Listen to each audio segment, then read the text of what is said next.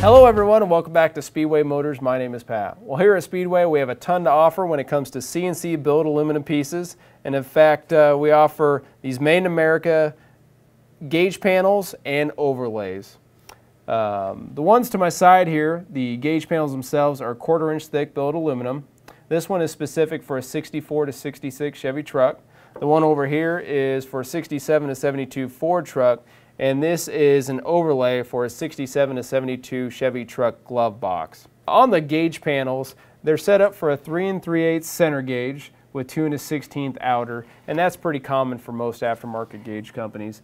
There is a couple small holes in there to offer turn signal indicators or your bright lights, and that would fit like a 5/32 LED bulb, which you can buy here at Speedway.